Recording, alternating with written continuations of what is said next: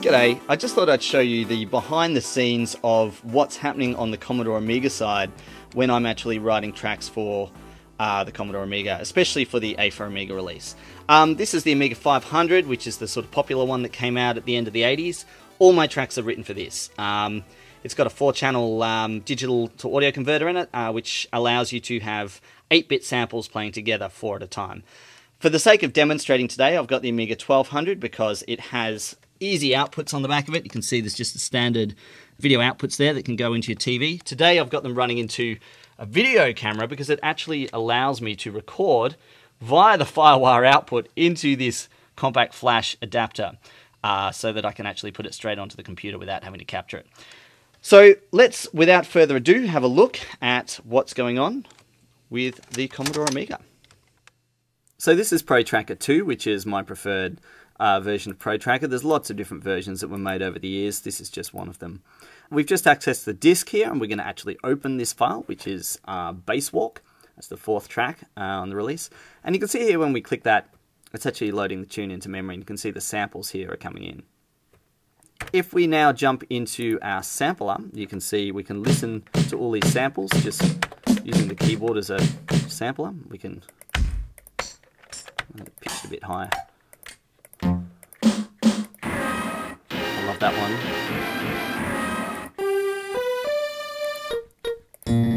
Some of them loop. It's a bit of a dodgy loop, but you don't always notice that's not a bad loop.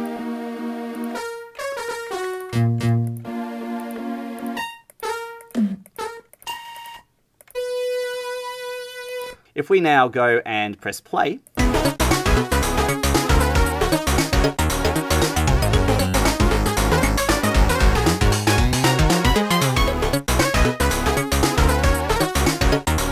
okay, if we look what's happening here, you can see on we got 4 channels which we can mute. First channel there is the bass line. I have one that's a echoey bass line. So it's just doing an echo effect. This is now playing the chords. Channels 1 and 2, you can see here. And I'm fading between the channels at the start here because it sort of sounds nicer. What happens on later in the song, if we actually have a look, is those channels get a lot tighter and do a lot more. So if we press play,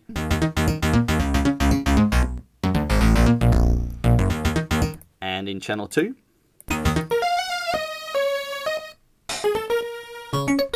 channel 3 is the chords. Oh no, it's the drums. You can hear they're switching a lot of percussion.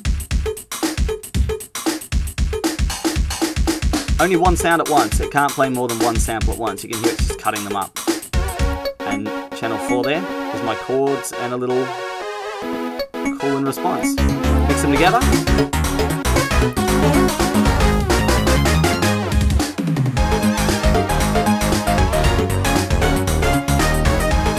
So on the columns that you have here, you can see you have a note at the start. We have an instrument, and then we have an effects. So if I listen to the bass isolated by itself and press play, you can see there that we've got 11 and 8 down here. They're actually referencing the samples which are in here. So that's sample 8 and sample 11 that we listened to earlier on. So those samples are being called up here.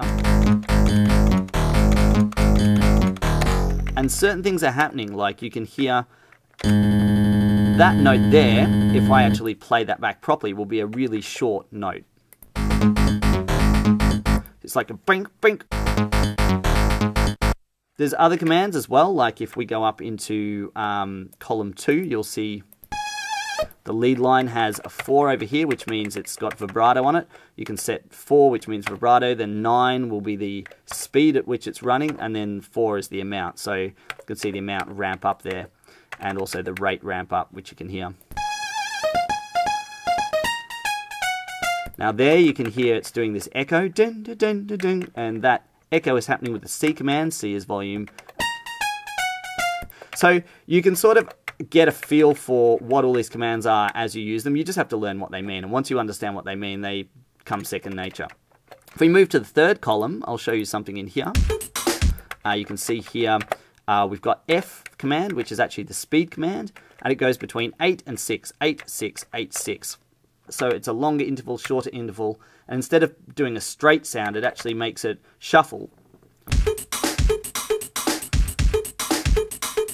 And that's actually happening because of this command. Now the problem is, this entire drums track can't actually have any other command. If I wanted to change the volume of one of these drums, I can't, because I can't put the C command in, because it will actually stuff my timing up. In fact, if I just shove a command in to show you what happens, if I make that a C command and make it C18, hear that little stutter? So you have to actually prioritize what you use these columns for. But that's alright, you get used to it, and that's part of the fun of writing for this machine. Same with this track later on in the track. Here it is.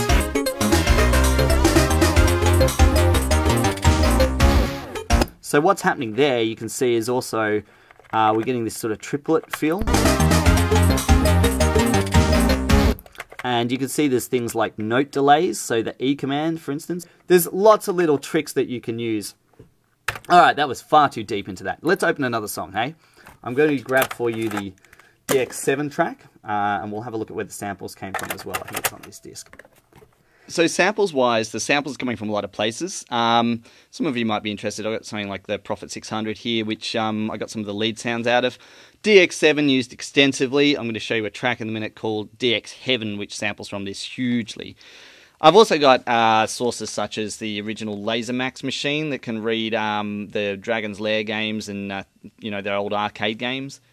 A lot of the samples were also taken from the Soundtracker disc, which came out with the original Soundtracker back in 1987 for the Amiga. So 87, 88, 89, and I've used the first 7 discs extensively for A for Amiga.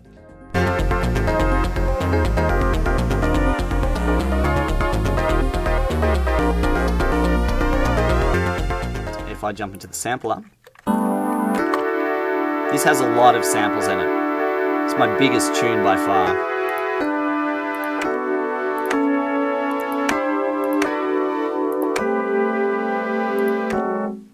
So if we keep going through the samples on this one, you can hear there's lots of DX7 stuff. That's the Prophet, I think. That's DX7 again. Here is the drums. You can hear I've actually combined to a little sequence.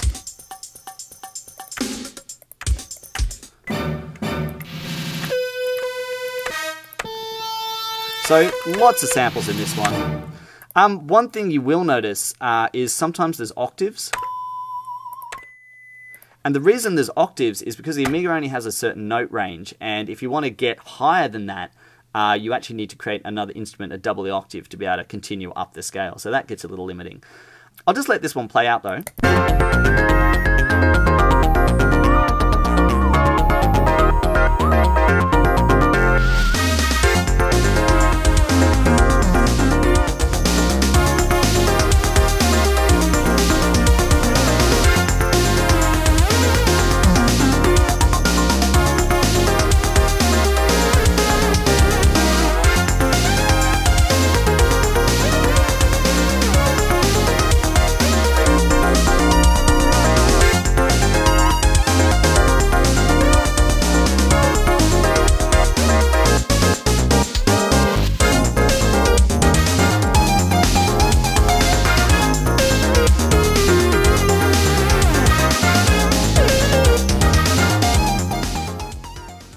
So I guess I just wanted to show you the difference between what it sounded like in the studio and what it sounded like on the Amiga. While the Amiga is perfectly capable of playing it back, I really wanted to break it across multiple channels and really finesse each sound and give the sound palette to a sound engineer and see what he could do with the sound. So that's what I did, and you can hear the polish on all of the samples. It's a lot wider, it's stereo, it's got this sort of big depth to it.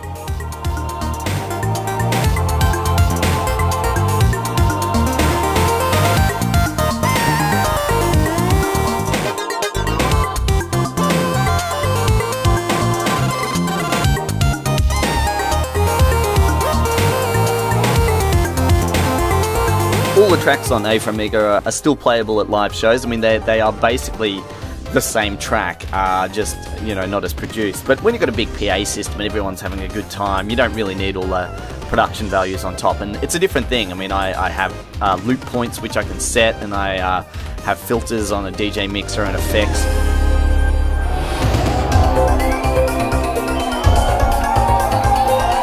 It's a very different thing for me going into the studio compared to what I've been used to, which is jumping around like an idiot on stage. So hopefully you enjoy the release, and thank you very much for watching this little video.